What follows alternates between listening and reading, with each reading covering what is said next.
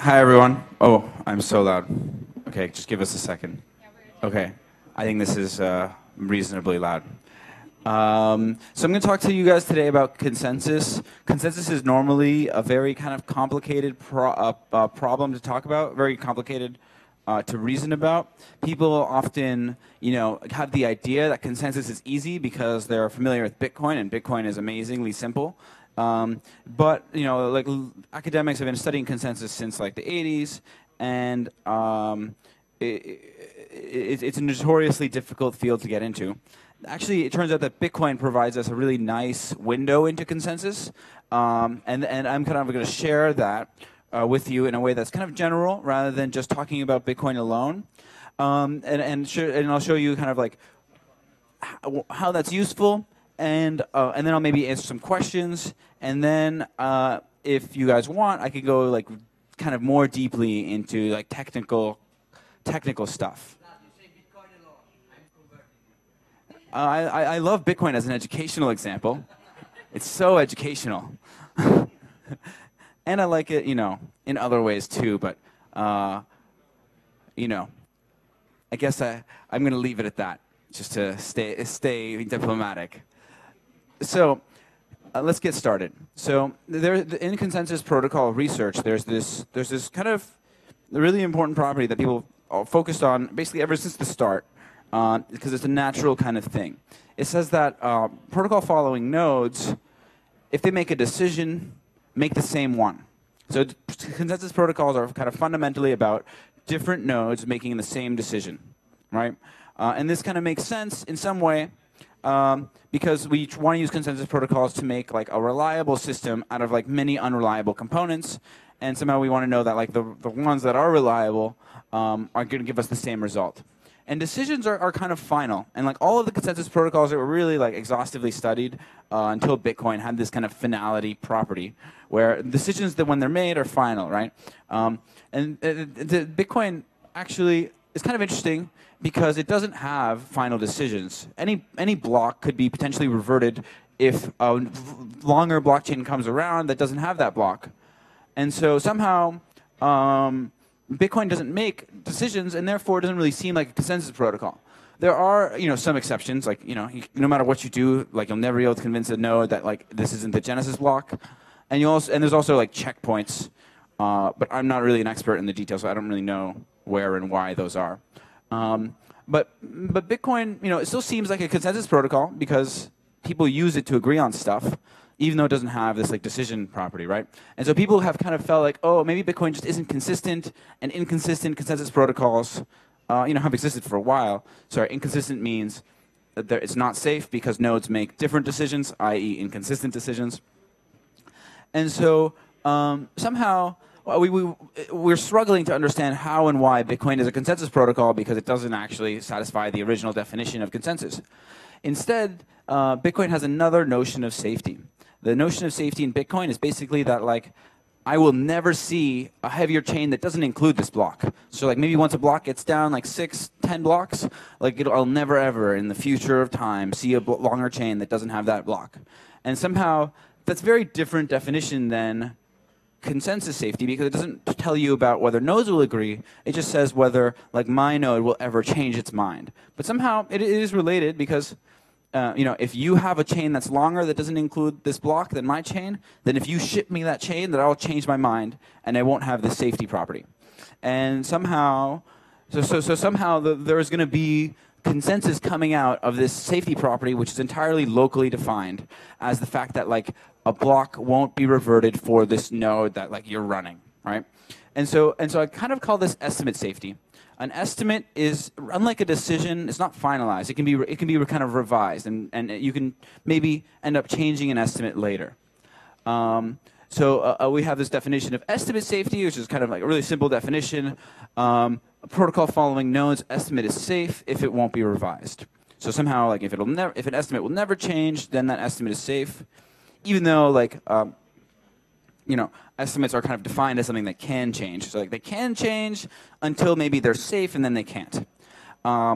So this is a simple definition, and this is kind of a simple definition also. But and I'm gonna relate them for you. But actually, before I do, I should give a little disclaimer that I'm kind of operating at a pretty high level of abstraction here. I could be making these definitions a lot more detailed, parametric and stuff like, oh, is a network synchronous or asynchronous? Is it partially synchronous? Oh, are there Byzantine faults? Are there crash faults? I could be adding these things to every one of these definitions and tagging them along through the whole discussion, but I think it's not really useful for learning for the first time. And so I've simplified the definitions and ignored the fact that the network might be different, or there might be some number of faulty nodes, and the faults might be different. So we have two simple definitions. I'm just going to go over them again for everyone's benefit. So they are consensus safety. If two nodes follow the protocol and they make decisions, they're going to be the same one. And estimate safety, which is that a node's estimate won't change in the future once it has estimate safety. So somehow there's a big difference between them, because estimate safety, a node needs to already have an estimate for it to be safe, whereas a protocol has consensus safety on kind of a global basis. So basically we kind of have a really tight relationship between estimate safety and consensus safety in the context of what I call deterministic estimates. So a protocol has deterministic estimates if any two nodes having received the same set of messages have the same estimate. So if you and I receive the same set of blockchains, we'll each choose the same longest blockchain. It doesn't matter what order we receive the chains in.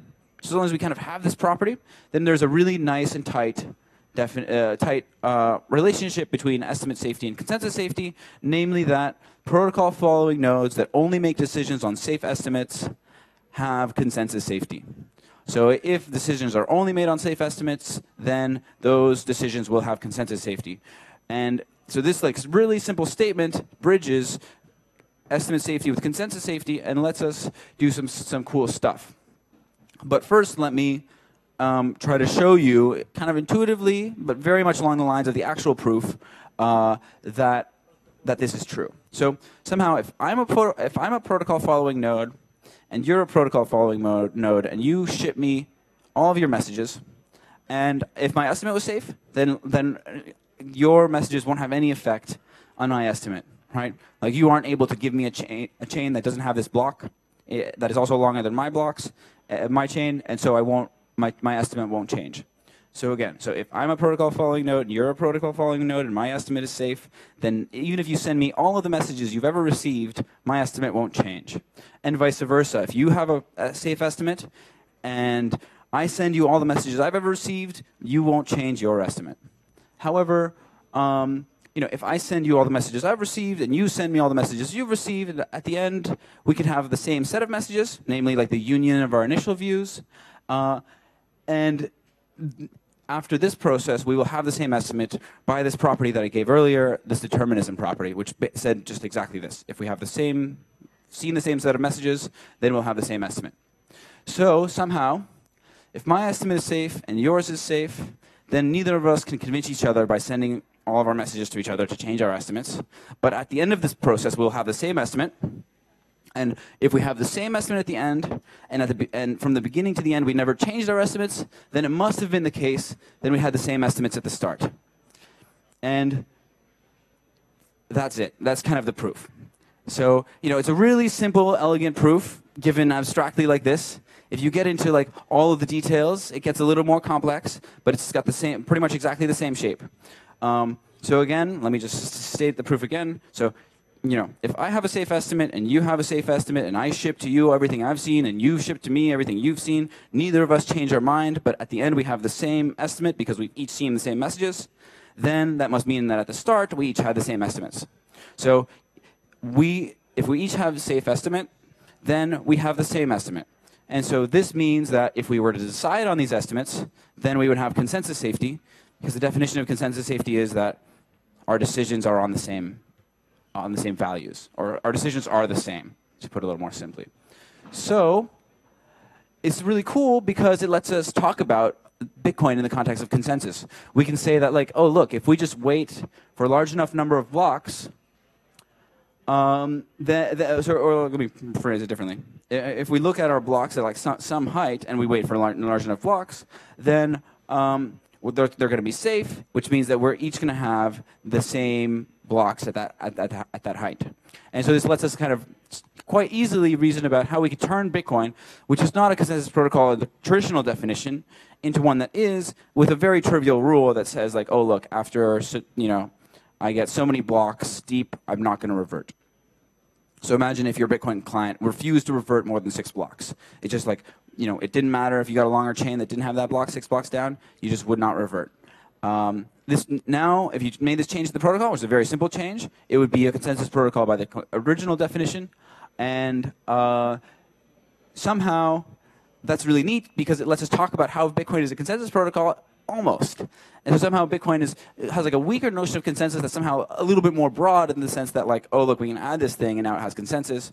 But somehow even before we added that, we could easily use it to agree. But unless we can detect estimate safety, then maybe we don't know how to make decisions. But thankfully, Bitcoin gives us a really simple way to detect safety, which is basically to say like, oh look, somehow the more confirmations we have, the more safe we are. And the other thing, that's really cool about this, the thing that I've had like such a fun time with, is the idea that we can construct consensus protocols by building a protocol that basically makes estimates and giving nodes a way to locally determine whether or not an estimate is safe. So kind of if we do this, then we can kind of make these consensus protocols, like I call them like correct by construction protocols, because they're derived in a way that guarantees that they have consensus safety just by virtue of satisfying this proof that I gave you. So far, I've made 4 consensus protocols to satisfy the scheme. First one I did was like on a bit, and then like many months later, I figured out how to do one on an ordinal number, and then a little shorter time after that on a blockchain, and then even shorter time after that on an arbitrary rewrite system. And so, like, I would love to talk about these things because they're super cool. And basically, to do this, we basically have to do a few things. One of them is we have to like define the underlying data structures, define what estimates are, and then implement a way for nodes to tell locally if their estimates are safe. And then we're kind of done because after that, we can just relatively trivially add a decision rule that says, look, once we have safety, then we're kind of cool to decide on this value. So basically, now I'm like happy to take some questions, and then if you guys want, I'm going to go through these, like each or some of these 4 protocols that I've kind of derived to satisfy this proof. Do we have a microphone? We have 2 microphones. Do we have volunteers to kind of move to? Oh yeah, do you want to pass it around, Austin? Thanks a lot. So I'll just take questions until you guys are done, and then until someone requests that like I start drawing stuff. Thank you for the talk. Could you briefly describe Ethereum consensus from this point of view, both the current version, proof of work, and the forthcoming Casper? How do they comply with the consensus defined in this way? So basically, the current Ethereum complies in exactly the same way that Bitcoin does because it uses proof of work with relatively minor changes. In terms of the proof of stake rollout, we have a kind of tiered rollout plan, right? So at first, we're going to have like a finality gadget on top of the proof of work blockchain that finalizes but like leaves the proof of work behind, and then we're going to upgrade further, getting rid of the blockchain and maybe moving to something that's more along these lines. The finality gadget actually is very much like a traditional consensus protocol. It's kind of not too much unlike PBFT or Tendermint. It uses like a 2-phase commit process where you have like repairs and commits, and actually is derived in a very different way, and the safety proof looks very different. So the first rollout of the proof of stake consensus protocol is not going to satisfy these proofs. Instead, it satisfies like another proof. And that's basically just because it's somehow easier, and we're going to be able to roll it out faster. And because we want to move to proof of stake as soon as possible, because somehow it's way better than proof of work. Sorry, did I heard you correctly? You said that at some point you will move from blockchain for Casper to something else? No, it's just more like Casper 2.0, 3.0. Ah, okay. Yeah. Questions? Questions?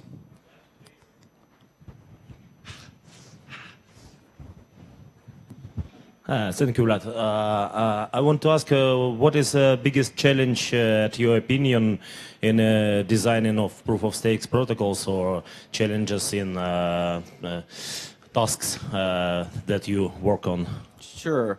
So, so proof of stake is like the way that I understand proof of stake is a problem of crypto economics applied to consensus protocols. So we want to kind of incentivize and make like a good incentive mechanism design for a consensus protocol. And it turns out that both consensus protocols and incentive mechanisms are very difficult to design. They have like difficult problems, right?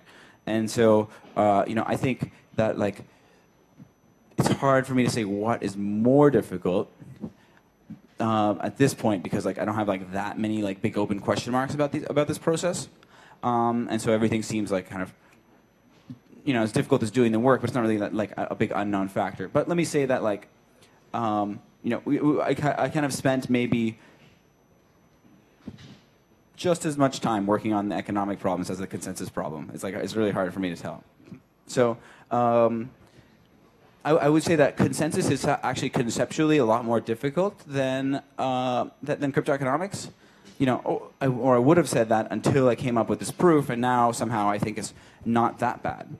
But the proofs of safety for like a round-based consensus protocol like PBFT, Paxos is actually much more complex than this proof that I showed here. And so normally consensus is actually, I think, very, very, very challenging, and maybe arguably more challenging than some of the incentive stuff. I mean, if you were at the BIP yesterday, I gave a talk about crypto economics. It kind of showed the tools that we use there. And kind of once we are equipped with some of these tools, it ends up being considerably easier, right? If we can do fault attribution, if we have security deposits, then incentivizing a protocol is incentivizing adherence to a protocol is not that hard. But actually doing fault attribution can be quite tricky. Thankfully, though, because consensus protocols are extremely objective, we can check the validity of messages on the wire, and we can therefore tell if someone made an invalid message. There's basically only but if someone kind of made a message here and a message there that contradict, then that's also detectable if we see both of them. The only thing that's really kind of very tricky is the fact that if we have a lack of liveness, then it's not clear who precisely caused the faults. So liveness is actually something I didn't talk about in this talk, and is actually maybe the most difficult thing in terms of consensus and also in terms of incentivization. So safety is quite nice because any faults that lead to safety failures end up being detectable, but faults that lead to liveness failures end up being quite difficult to detect. Liveness is something I didn't define here, but a consensus liveness means that nodes eventually come to a decision. Estimate liveness means that nodes eventually have estimate safety. And somehow, proving liveness is way harder than proving safety, and incentivizing liveness is way harder than incentivizing safety. So I would say actually that I have an answer now. The hard thing is liveness. Very good. Vlad, hello. I want to ask you about what do you think? What's the probability of creation new Ethereum Classic when you run proof of stake? Because I think it's not impossible. Yeah. So basically, as like a general rule, when you have a hard fork that's like somewhat contentious, there needs to be kind of a critical mass of the community or of some community somewhere who strongly feels that their side is right and are unwilling to compromise in order to be with their peers. And so somehow it's a question of whether there's enough people, like a critical mass of people who like oppose proof of stake. And I'm actually not that, I don't think it's that likely, because I don't know that like the market can support Ethereum Classic, Classic, and Ethereum. It might. But somehow I just think that the miners will move to other coins and like the Ethereum Classic. But basically, it's going to be a matter of like whether or to what extent is contentious, and to what extent is, or how many people are like really against it in a way that like is somehow something they're unwilling to compromise on. So I don't think the probability is too high. I think it will depend actually mostly on our ability to communicate clearly about the benefits of proof of stake. I think the main reason why people like still like proof of work over proof of stake is that they don't understand proof of stake and they don't understand all the benefits associated with it.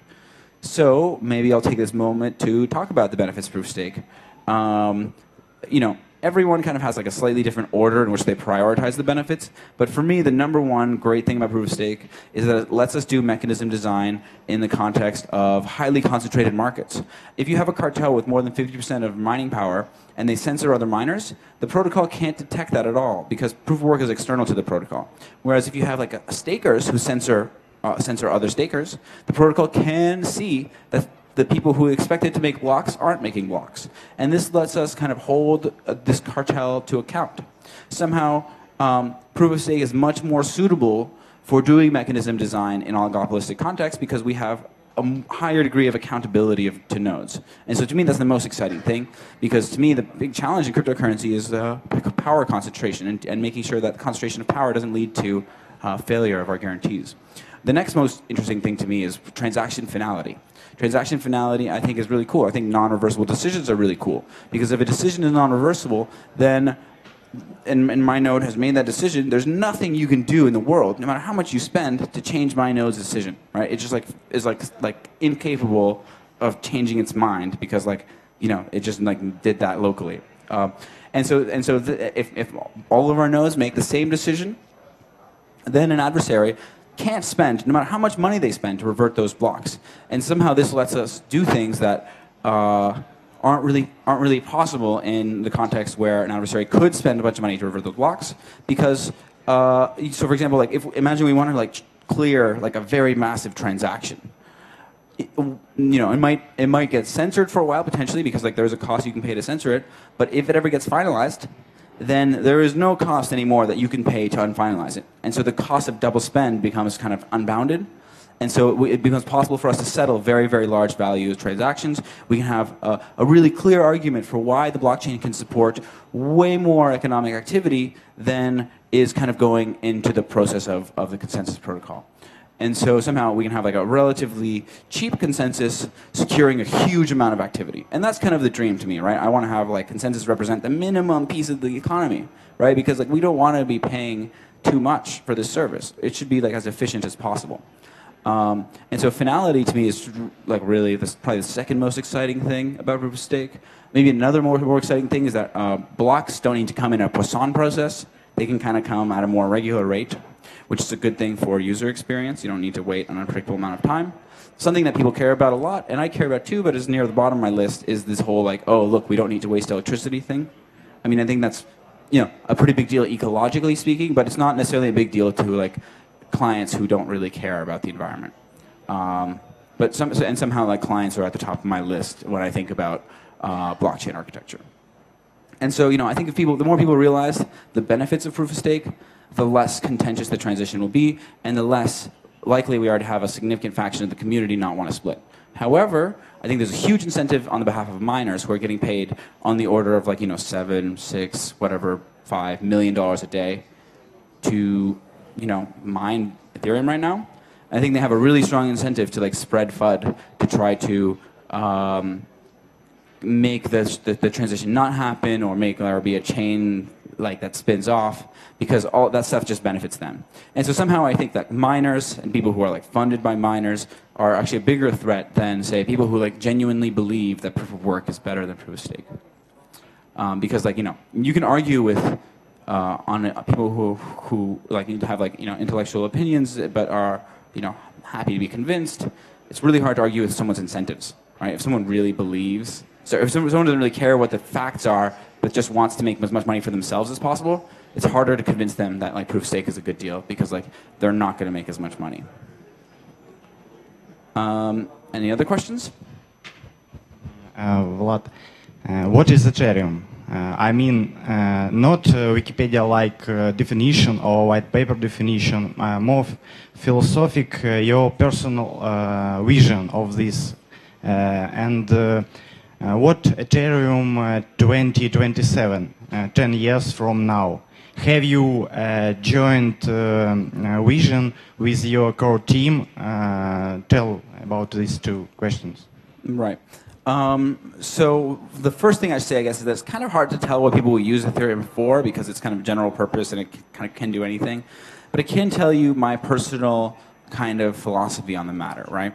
I mean, like, I think that Ethereum is for solving problems that can't be solved with a jurisdictional computer. So like if you have like a computer that exists in one jurisdiction, and somehow there's like some reason you can't solve a problem with that because like maybe you can't trust it because like for like because like there's one person operating it or like one judge that can shut it down. Like if being a blockchain, it's non-jurisdictional, and I think that like therefore it's for solving problems that computers solve, but which can't be solved in a particular jurisdiction. So I'm thinking about kind of things like say providing bases for like global solutions to problems of like mutual distrust. Also things like circumvention of systems of control. There's a whole, basically, to me, the core of any blockchain is the non-jurisdictionality. And like Ethereum is basically a non-jurisdictional computer, and hopefully by 2027, it's going to be scalable. And so, so who really knows what people will use it for? But I think that like that's like the main benefit. The other thing that Ethereum I think is useful for is reducing coordination costs due to having fewer counterparties. So somehow you need to make fewer contracts, have fewer counterparties if you deploy an app on Ethereum. Like I could maybe write an app, deploy it. I don't need to like have an account with Amazon, or I don't need to have a contract with someone who will run it. I don't need to hire someone to run it. I just need to like pay fees. And so there's actually some significant economic gains that come from reduced coordination costs and therefore reduced transaction costs that are also, I think, a pretty big deal. But somehow I think that's less compelling than the non-jurisdictionality. In terms of how people disagree, I don't know. I don't really imagine that anyone would disagree with that. But I don't know, this isn't something we really talk about, right? We just talk about the tech. We talk about what it's for, like, rarely. More questions?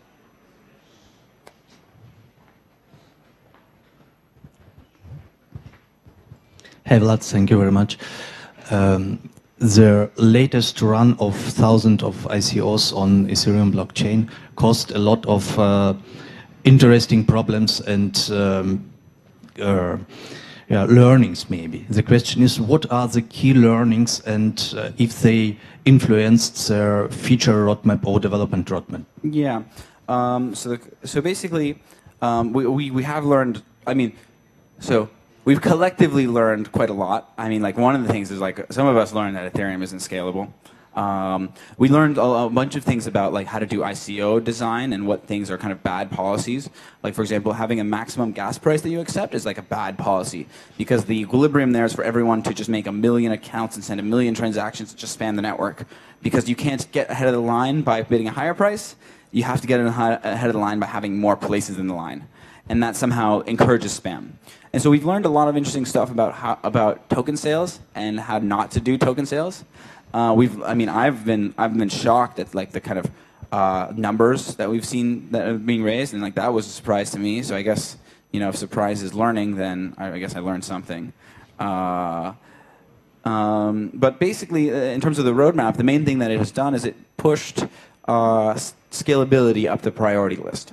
Because now that our scaling problems are kind of more imminent and pressing than they were just like a few months ago.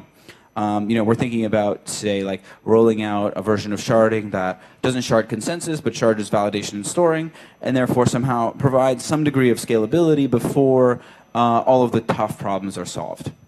That's still, that's not guaranteed. We still have like questions and need to work on it, but definitely sharding has moved up the priority list a bit, and also certain types of changes to the EVM that make it more efficient to execute. We increased the miners increased the gas limit by like 40%, over the last like few weeks, so that was significant. And honestly, kind of scary to me because it happened so fast that like I could see the miners raising the gas limit to a point where it's like unsafe, and like we could see some significant concentration in the network. People's nodes going down. So it definitely has changed what the future looks like a bit. But you know, I wasn't shocked that Ethereum isn't scalable. Questions? Anyone? I have a question. Okay, no, you go for it. Go for it. Yeah, what percentage of these projects funded with these latest round of ICOs are actually going to ship a product and work? I mean, it's hard to say. I mean, so shipping a product and work doesn't mean that your product is useful, right?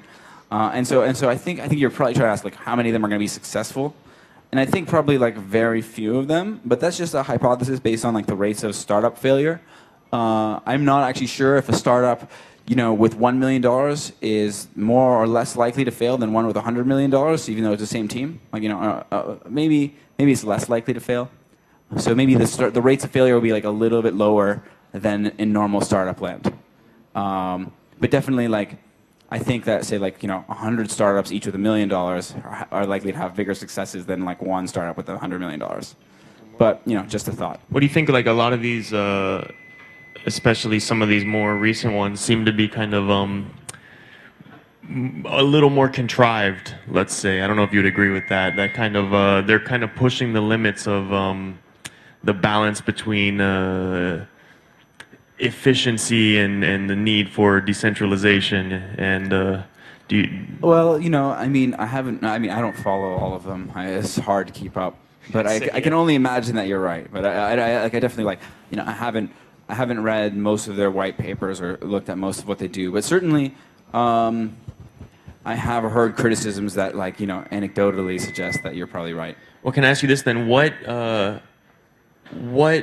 if you could broadly describe, what types of applications or services or products need to be decentralized?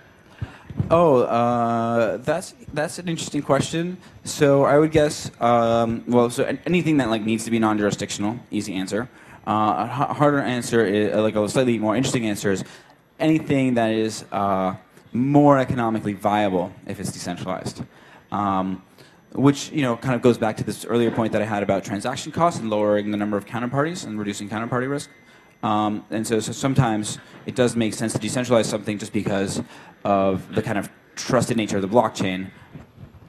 Well, can you then maybe speak a sentence or two about what the trade-off is, which seems to be like maybe in this hype cycle people aren't quite realizing that there's a maybe there's not, but that perhaps there might be a trade-off to decentralizing things and asking the entire world to run your service? Well, there are trade-offs. I mean, surely, I mean, most people are not used to paying fees every time they use an application, right? Users are used to getting things for free and seeing ads, not paying like high fees. Here, they're going to have to pay fees instead. That's like one trade-off that's kind of major. In terms of the trade-offs between like doing ICO funding versus other kinds of funding, I'm not sure if you're asking about that or. About the application. Okay, so you're just asking about the like utility of the applications. Yeah. Yeah. Right. And so I think actually one of the most underappreciated trade-offs between centralized and decentralized apps is that decentralized apps are much more prone to abuse and much more difficult to build in things that prevent abuse. So like pretty much every centralized app you've ever seen has like you know, whenever you see a message from someone, you can like report them and block them again. And there's like a really good reason for this, right? But for decentralized apps, I think people are both thinking about abuse less and realizing less that abuse is more serious in decentralized context because of censorship resistance. So I think like that's probably one of the bigger ones. But I think the main trade-off that people normally focus on, and that's like right to focus on, is like between like kind of efficiency and scalability that you would get in a centralized system, and the kind of relative inefficiency and unscalability that the blockchain currently provides. If you're building a proof of concept, you're not going to have many clients. Maybe it's okay that it's not scalable, but more generally speaking, you know, there's definitely a reduction in performance that you get from going onto the blockchain. in terms of throughput. Yeah. Can we get the mic passed? Oh, never mind. One more question first, Anthony. At first, thank you for your presentation. I'm working. I'm working for a big project, and we have one problem with cost management, especially with the price of cross-border transaction and unfunding, delaying of pays, and so on. And I'm looking for such technology of making temporary currency, maybe cryptocurrency, with some technology of temporary proof of stake and making useful works and without miners, only maybe like such protocol like proof of useful work maybe when you're making such work in project and making some money for it. Yes, but then project finished. All this currency will be burned, and because of proof of burn, all the stakeholders took their real money. Okay, so what's the question? Maybe you know such such technology of making this temporary currency. Well, so I mean, I don't know that it really takes new technology to make a temporary currency. I mean, basically, it's a matter of making like a chain or something that has like a time to live. It's really, I think you just kind of program in the time to live and make sure and like have a system where after some time everything shuts down and all the currency gets burned. And I've looked at systems where you kind of have like a variable number of side chains that are each short-lived in order to meet kind of growing and fluctuating demand. But I don't know of any like existing projects that offer this stuff. But I would say that like something that you said did kind of make me a little uneasy. Namely, that you said okay, like we're gonna have proof of useful work, and then you also said that the useful work would be done by people using the application. Normally, proof of useful work is understood as something like let's do some like instead of hashing, let's find some prime numbers, which is very different. Yeah, so somehow proof of work is about hashing or about some kind of proof of resource that you have, which is very different than proof of, say, like contribution to the application. And I think people have this like bad idea that they want the people who contribute to also be the ones to run the servers. I think that like those skill sets are usually very different, right? The skill set to keep a server online all the time and make sure it's connected is very different from the skill set required to like actually contribute to the application. And so somehow you should I think as a general principle separate out roles and give those roles to people whose core competency is to fill those roles. So that's my main comment there. Hey Vlad, nice presentation. Just a quick question on other tech that other coins are using. What do you find interesting, and what are you keeping your eye on these days? Yeah. I mostly am like consistently disappointed with other coins and other tech. And so I don't have very much nice to say. I think most projects just completely ignore mechanism design and incentive questions. Just like completely ignore them, and just kind of like mostly assume that almost everyone is going to be honest. Just try to show that if a small number of them are dishonest, it'll be okay.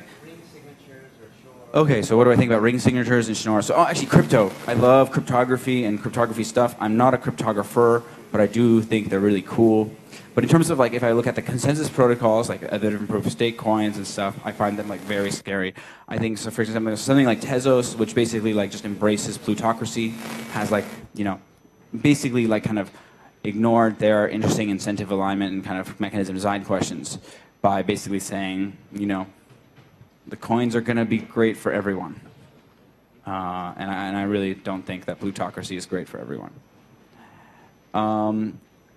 Next question? Yeah, okay. Hey, Vlad, I got your thoughts on hardest thing on liveness incentivizing. And from the point of view of designing the balance of incentivizations from the safety point, what is the most hardest thing? I think it's some kind of cartelizing, but... So actually, it's really, really shockingly easy to, even against cartels, deal with safety problems. So safety faults in asynchronous consensus protocols are perfectly attributable. Like I can tell exactly who's guilty, and I can take away their whole deposit. And like it doesn't matter if you have 80% of the stake or 10. I could see it's you and take all your money away. And so somehow safety, dealing with concentration and safety is relatively very easy compared to the liveness thing. Somehow there's like only one thing to do, which is like the maximum penalty, and there's only one person who could have done it, and so it ends up being a pretty natural decision there. The next question, please. Maybe so we don't have to deal with the feedback, we'll just turn the mic off and I'll repeat the questions. Because it's starting to get crazy. Anyone? Anyone? Anyone? Okay, well. Yeah, sure. Ethereum 2027, auto-scaling, everything's fantastic. Uh-huh. Does Bitcoin exist or have any role in the global economic system, or is it done? Okay, great. So the question is, in 2027, when Ethereum scales and everything is fantastic, does Bitcoin have any role, or is it done? I mean, so like assuming that Bitcoin doesn't change, it stays the way it is today. I mean, I think it's done by that point. Assuming that Bitcoin does have significant protocol changes, it could survive. I mean, anything's possible at that point. But if we just believe that like Bitcoin is going to be as is in another 10 years, I mean, I don't really see it surviving for a number of reasons, but mostly because I think that like the mining economics are unsustainable. And I think that like the fact that Bitcoin isn't robust to cartelization is kind of like a fatal flaw. Like people normally think about, okay, well, when the block rewards fall, there's going to be fees only, and that might be an issue, and that's fair enough. The lack of but I think that's mostly a problem due to the lack of finality. So if you were to add a rule like, oh look, we won't revert more than 10 blocks, then somehow I think even with fees that are relatively low compared to the total amount of Bitcoins that are circulating, that it won't be a problem because like you can't double spend more than 10 blocks. And so but that again is one of these changes. So if you could always double spend an arbitrary number of blocks and the block rewards go to 0 and the fees are not that high compared to the amount of Bitcoins transacted, and there's also concentrated mining power, then like I don't see why we won't see it get attacked. And basically, because I personally like don't really believe that miners and user and the community's protocol, community/protocol's interests are aligned, right? I mean, there is a chance that like Jihan will be like the one miner forever and he'll always be honest. But somehow I think it's more likely that like someone will coerce him into attacking Bitcoin. Or maybe that he'll just find it profitable to attack Bitcoin. So, with protocol changes, and I think they could potentially be minor, I think Bitcoin could have a role in 2027. With no protocol changes, I'm skeptical, but mostly because of this analysis, right? I mean, and finding a vulnerability is much easier than conducting an exploit, right? Like crypto, sometimes people find flaws in crypto, and then many years later is it ever exploited. And I think the same thing kind of goes for these arguments, where I think there are pretty clear vulnerabilities, pretty clear suboptimalities. Whether or not they're going to be exploited, I mean, basically has to do with whether there's enough incentive to exploit them, and I only expect that incentive to grow. Yeah. You mentioned Tendermint. Could you elaborate a little bit more about this topic, what they plan to do with it, and especially in regard that there is already private Ethereum versions used by enterprise and so on. Do you plan to some sort of interoperability on top of Tendermint or Polkadot or whatever? Yeah. So the question is, like I mentioned, Tendermint, and what is kind of the plan, with respect to including or using Tendermint, and also like interoperability with Ethereum chains that are using Tendermint right now. And basically, so I mentioned Tendermint, and I just said that our finality gadget is kind of like Tendermint, which was kind of like PBFT. I would say. Yeah, so I'm kind of getting there. So PBFT is a traditional fault-tolerant consensus protocol that has 1/3 fault tolerance and is kind of relatively complex. Tendermint is kind of a modification. Is somehow significantly simpler than that, and it's a modification of this protocol called DLS. DLS, I think it's DLS.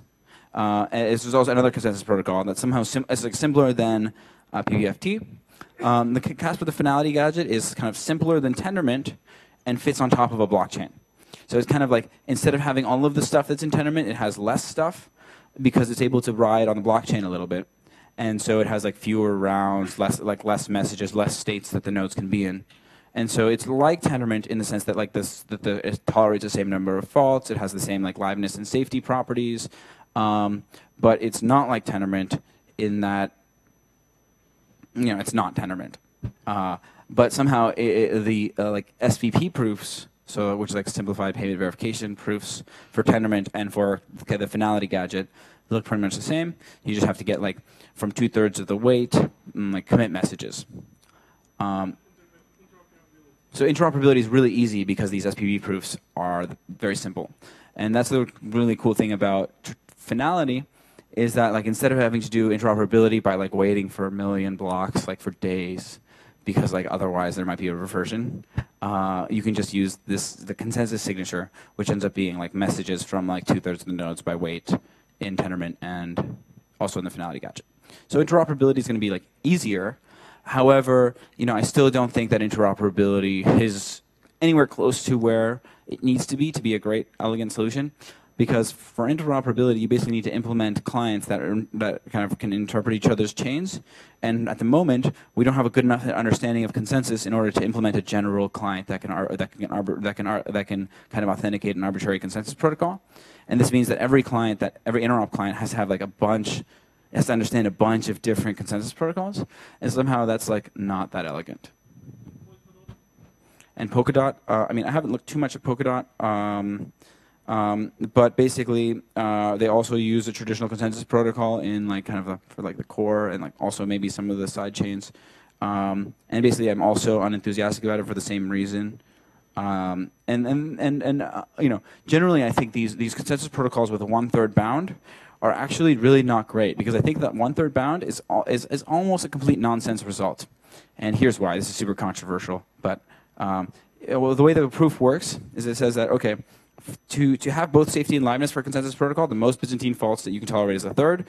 And the way that it works is kind of like to show liveness, you assume that all the Byzantine faults are offline, all the Byzantine nodes are offline. To show safety, you assume that all of the Byzantine nodes are committing like safety faults, use equivocation. But a node can't both be offline and be committing one of these faults. And so somehow they've like double spent their Byzantine faults in this proof that says like 1/3 is the lower bound. And the reason why they do that is because they kind of start from an initial blank state of the protocol and say we have to have safety and liveness from here. And so like you could have a place where safety fails or where liveness fails. But if we were to say instead talk about safety and liveness as a function of a particular protocol state, instead of as a function of the protocol globally, then we can get to a state where like say we can tolerate like 50% faults or 80, 90, even like all n+1 faults from this particular state for safety. But obviously if we had n-1 nodes that are offline, we would never be able to get there. But since we're already at that state, there's no question of liveness, because kind of we're already there, right? And so when you think about safety and liveness in the context of particular protocol states, which is actually demanded by the estimate safety definition, then you can kind of get a hint that this 1/3 bound only applies to the protocol globally, starting from an empty kind of state or like an initial state, as opposed to being something that's kind of fundamental for consensus protocol. And so like I don't really believe in these protocols. I don't think they're like the best ever. I think they're like suboptimal. And I think the optimal thing to do is to make protocols that maximize estimate safety, and then to have clients make decisions like kind of on the edges, right? So the core protocol just maximizes estimate safety, and then you can decide locally if you're happy with making a decision with estimate safety that tolerates 1/3 faults or a half faults or a quarter faults. And I think that's kind of a much better model, because then you can kind of be optimistic. You can kind of see if you can get crazy amounts of safety and only accept that. And then maybe if you can't because of liveness issues, then you accept a lower amount. And somehow this will let us tolerate many more Byzantine faults than just 1/3 in like kind of normal case. And so, those are kind of my thoughts about those projects. Basically, I think a lot of these people are kind of leaning on traditional consensus protocol literature, whereas I'm a little bit more likely to like reject literature and try to see if I can make things work by myself. So, any more questions? So let me check the time real quick. So it's 7:55. I would kind of like to talk about some of these protocols. But I'm not sure how long you guys want me to go. But basically, the way that all of them work is they have a particular structure. They have these things called like bets or blocks, and they're made with they kind of have three components. One of them is like an estimate, which is kind of the point of our protocol. Another one is called the sender. So it's like something from V. V is like the set of validators. So like we have named entities making these messages in these protocols. And then we have these things called a justification. And the justification actually is kind of a set of bets. So it's kind of like a view, right? And somehow the way that this is going to work is that I'm going to say like, okay, a bet is valid only if the estimate is justified in the justification. And for the binary one, what's going to happen is in the justification, so if I choose a 1 here in the justification, a majority by weight of the validators have to have also chosen 1. If I choose 0, a majority of the validators by weight have to have also chosen 0. So to give like a visualization of this, the way that I kind of normally draw this is I draw a DAG, where basically I have some validators V2 to V3, and they have weights, by the way, which I haven't mentioned yet. So we have this structure for these bets, and then we also have this thing called a weight, which is a map from the validators to the positive real numbers. It's more like how many deposits they have, but sort of, yeah, safe, yeah. So the way I represent this is basically by drawing nodes on the graph. Basically something like this.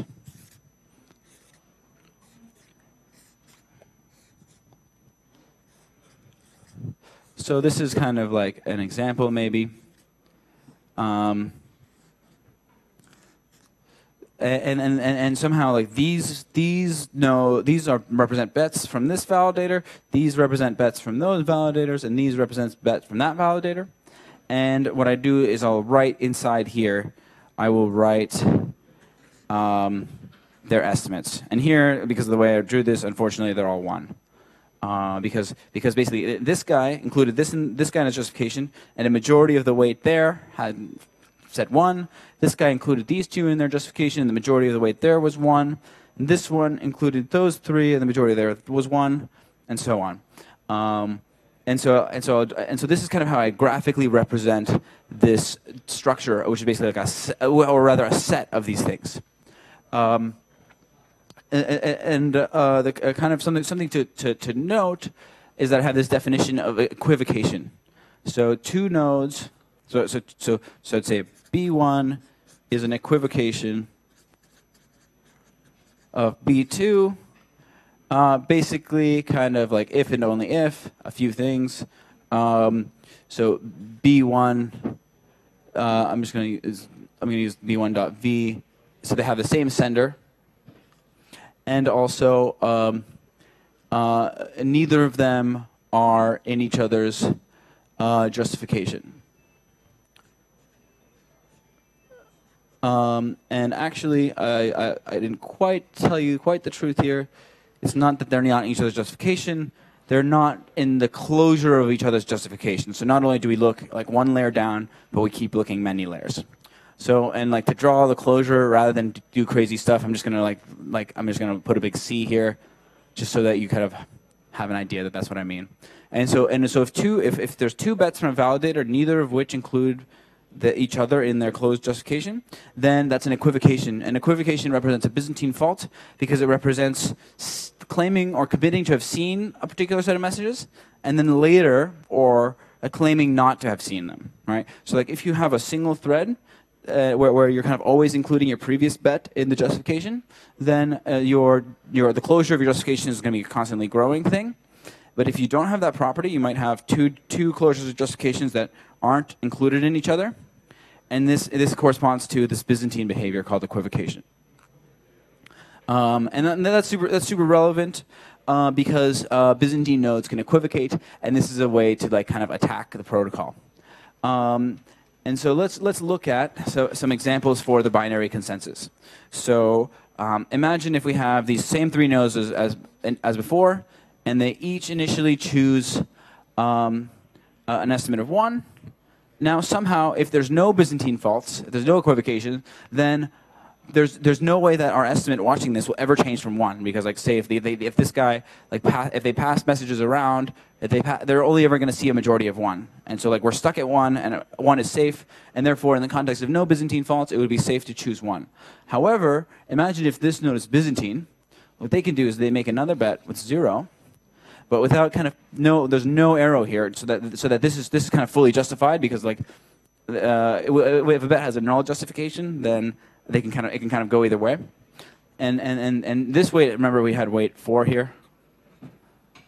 This node can convince this one of 0, and then like these two together can convince this one of 0. So somehow,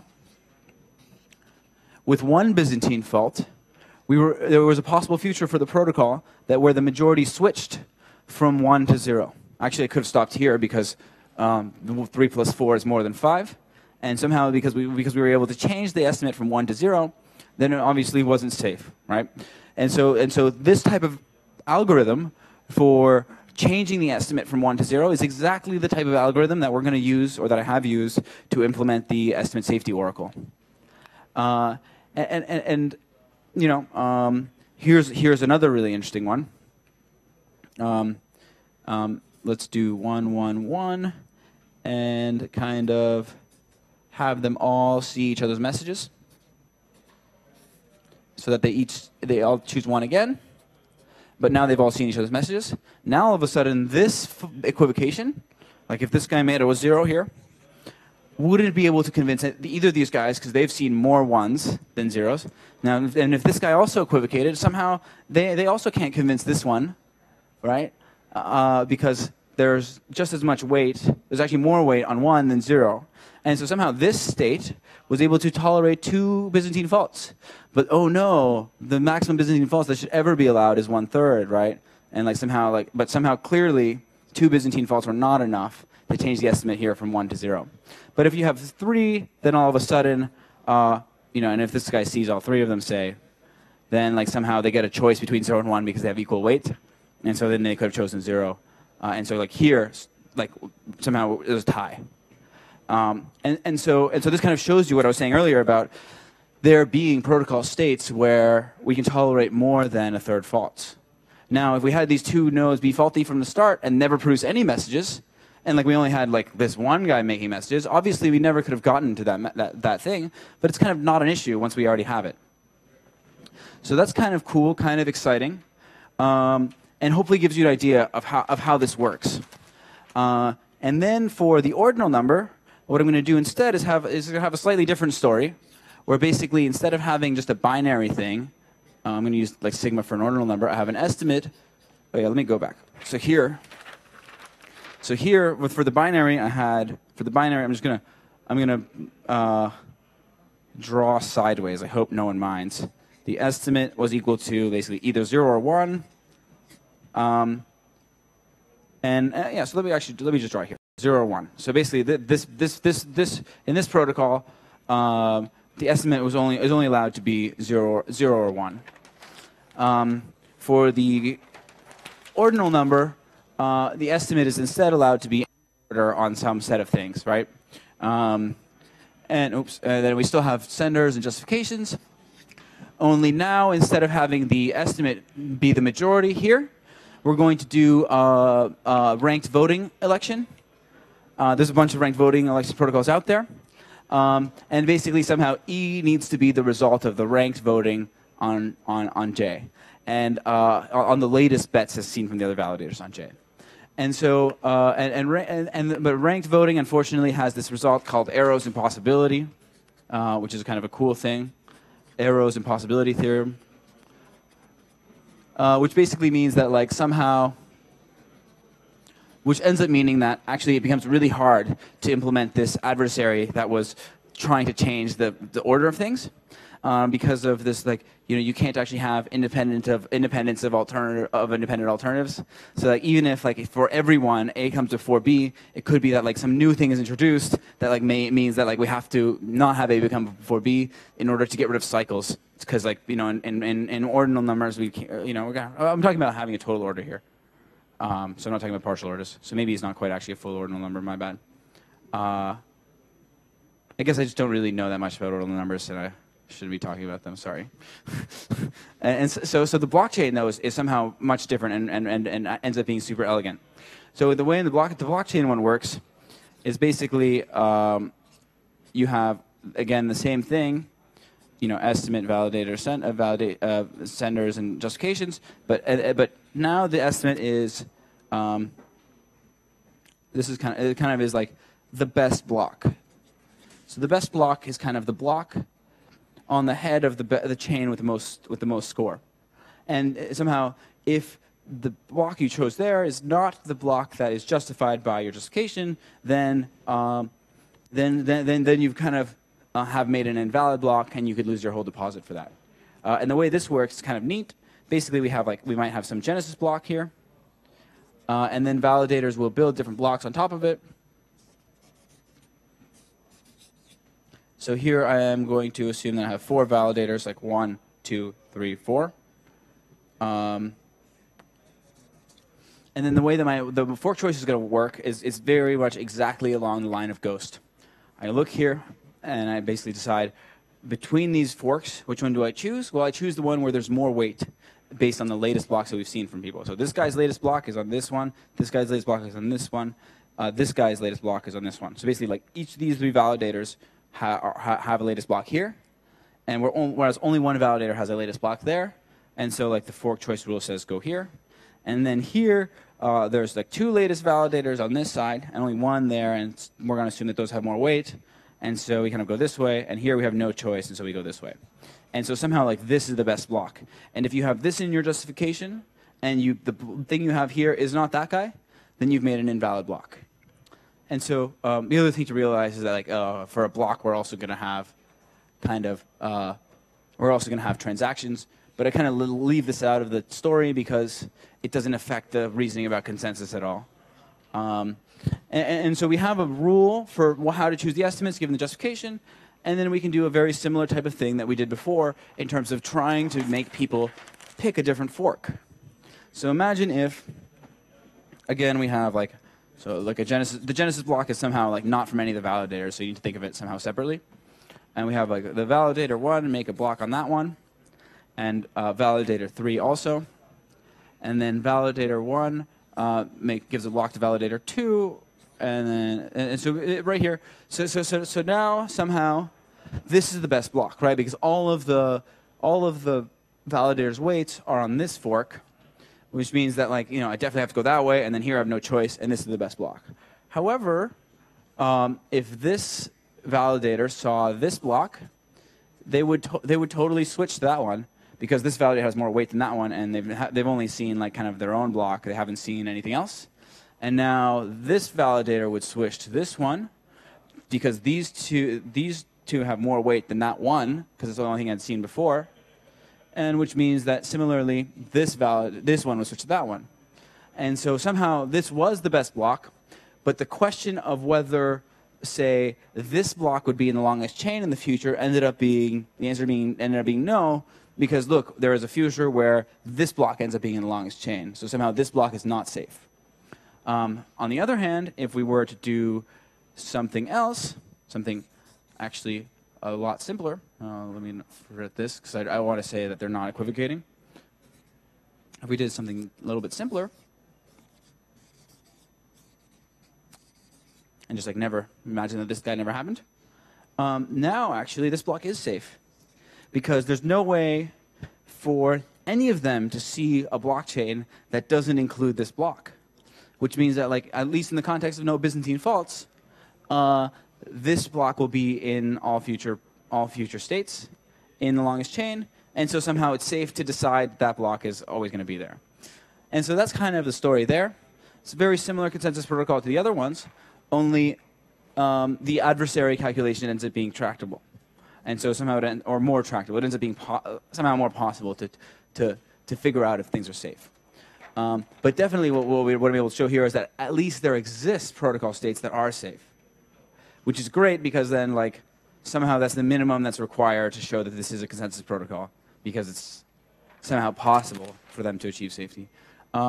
And then for the last one, what I kind of have done is, like, rather than have just a blockchain, I have this rewrite system. And a rewrite system is kind of this really neat thing. It's an abstract computational notion where basically, like, you can rewrite, you have like a grammar and an equivalence relation, and you rewrite terms according to a reduction rule. Things like the lambda calculus, the pi calculus, kind of use this type of thing. And basically what I'm going to do there is, instead of having a blockchain where everything kind of needs to be chained in like in a sequential way, I'm going to have a concurrent execution schedule for these reduction rules, such that any way that you execute the schedule, you end up with the same state in the end. And the way this kind of like, I'm not 100% sure what the best way to represent this is, but I kind of like end up doing something like this. Like, I imagine that there's like a genesis kind of frontier which basically represents like the terms in our rewrite rule, and then every block kind of, what it does is it kind of gets rid of something and rewrites it with like something else. And so somehow we end up getting these blocks that, you know, these ones don't need to be ordered, but sometimes what's going to happen, you know, even if I have like one here, it rewrites these two and creates this thing. So like these two are gone, these surfaces are gone, and now that's part of the new frontier. This is all fine. We can if you execute like this one and then that one, or this one and then that one and that one, you end up with the same frontier at the end of the process. But now what can happen is kind of if two blocks end up trying to overwrite the same piece. So imagine I have like this block here, it kind of writes of that, and like this, and gives me like this thing. And I have one here that just overwrites all this and gives me this. These two blocks, they're kind of overwriting the same state. They're in contention, right? There's like an issue here. Only one of those can actually be part of the concurrent execution schedule, because only one of those ends up being, because we can't actually, in any way that is consistent with the rules of the rewrite system, execute both those rewrites, because each rewrite consumes the thing that's being overwritten. And so now we have the fork choice kind of problem. Like, how do we choose between these? And the answer is kind of very similar as before. We look at the latest bets as made by all the validators and see where there's more weight. And if there's more weight on one than the other, then somehow we have to pick that one. And then so we have this block system again, and a rewrite system, and we have estimate, which here is going to be an actual a rewrite, and a sender and a justification. And basically what we're going to need is for this guy to be a rewrite on top of a schedule that is the result of these kind of fork choice rules made every time there's a contention.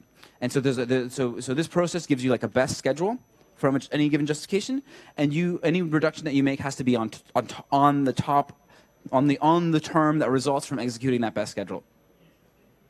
And somehow actually it turns out that the adversary that we use here for the blockchain ends up doing pretty much exactly the same thing. We basically just try to move the terms from like one schedule to another. When you ask something like, hey, like, you know, is this frontier going to be part, or is this frontier going to be part of the best schedule forever?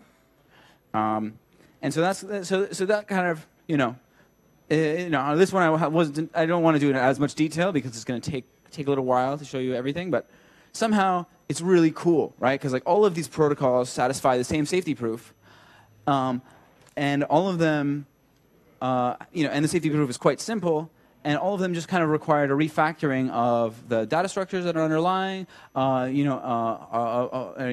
kind of gave these data structures, said when they're valid, and then give some kind of process for. Defined what estimates are. Like here, it was like the fact that the 1 is going to be forever, or 0 is going to be forever.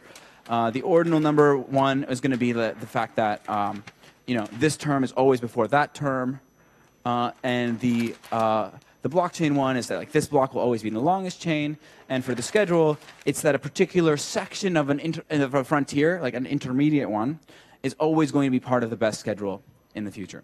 And so just by kind of refactoring these definitions, we were able to kind of generate new consensus protocols that, by virtue of having this estimate safety, consensus safety trick, are correct in the sense that they actually are safe. And so that's kind of the end of the story. I'll also take more questions, but I guess I want to go to my concluding slide. Thanks for listening.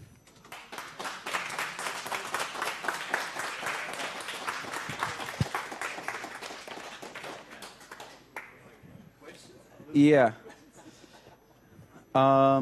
Just say your question and I'll repeat it.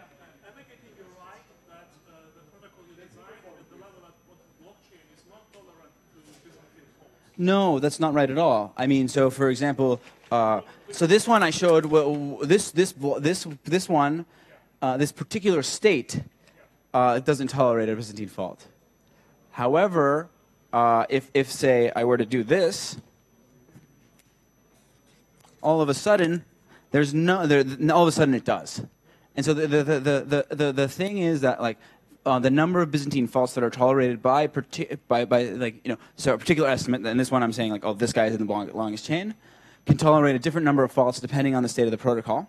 And you have to kind of detect it, right? The estimate safety, I represented estimate safety as a binary question, but in fact it's a binary question for every Byzantine fault profile, and somehow you have to say, oh look, it's safe only if there's more than some amount. So this now has safety, in that this guy can't equivocate to change this guy's mind. You can measure it predictably in each state, and you can base your decisions based on that measure. Yeah. So if you can measure it, then you can base your decisions. And I kind of claim that we can measure it, but there is one of the big challenges with this approach is actually implementing the oracle that does do these measurements.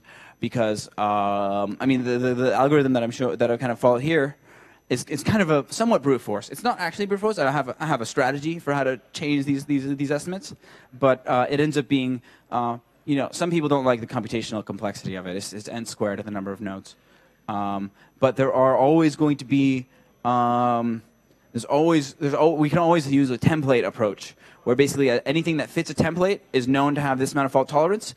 And we have a whole bunch of templates, and then we just check if the templates fit, and then so that way we don't have to do a lot of computationally complex things. Sorry? Exactly, kind of like a rainbow table, or a memo table. Yeah. Are you planning to use this in Casper already? I mean, I am, but I still haven't sold everyone on it, so it's not like it's I mean, we're still way early in the consensus process. I'm still working on the proposal, and there needs to be debate. And then consensus, or else it's not guaranteed. But certainly, I'm not going to stop. Did you describe all those things in some sort of publications or anything? No, I mean I only came up with this last one a couple weeks ago, less than a month ago, and so I'm bad at documenting stuff, but it's going to happen. Sorry. And so, what is the level of readiness for Casper at this stage? Well, which Casper are you talking about? Oh, so the first Casper is going to be Vitalik's finality gadget Casper, and it should be ready by the end of the year. And then in terms of the rest of the stuff, it's a little bit harder to tell because I know it's all correct. That doesn't mean it's performant. Whereas Vitalik's thing is clearly performant. Sorry, what was your question initially? I don't think I repeated it. The first question. Yeah. You already answered. I know, but I want to repeat it for the camera.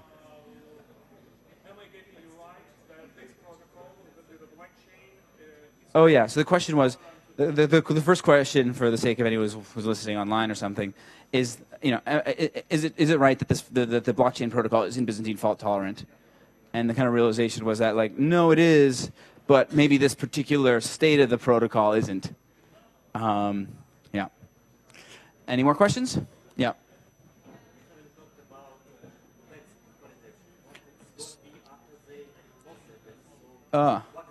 Yeah. So the question, right? So the question is I haven't talked about bets and what are the penalties and risk rewards for the bets. And so actually when I say block and bet are kind of actually interchangeable in this world, but we can actually separate them out a little bit. But somehow actually what we've found is that it is unsafe to make people lose money for behavior that could be honest but just incorrect due to asynchrony. And so what ended up happening is there's a few things that can happen. One of them is for safety, right? There's two safety faults. Either you equivocate, or you make an invalid bet, i.e., it's not justified. Then you lose all of your money. And then there's like, and that's kind of clear cut. But if you only make valid bets, then you don't lose money for that. You're only going to lose money for lack of liveness. And lack of liveness kind of occurs when, say, where this kind of back and forth continues forever. So like you can imagine like this, and then like this. So you can have a constantly switching from one chain to the other. And that's like a liveness fault. And for liveness faults, we are going to penalize because we want to incentivize liveness. And that is actually a much more complicated story. It's not about whether your bet was right or not. It's about whether or not you made the messages that you were expected to make. And so, while we did initially start off a lot of this journey on with the idea that we're making bets where you put money up, now you put money up, and as long as you make bets in a valid way, you don't lose money for safety, but you might still lose money for liveness. And so, which it turns out to be much safer for participants, which means that it's much more efficient for clients because they don't need to pay as much for any given level of security. So somehow, the bettiness of the protocol has declined since we've learned a lot about consensus, and since we found that consensus is actually quite an objective thing. Any other questions? Sorry, that question I don't remember. Did I repeat it? The question is how do people lose money or make money from making bets? Any other questions? Going once, going twice, we're done.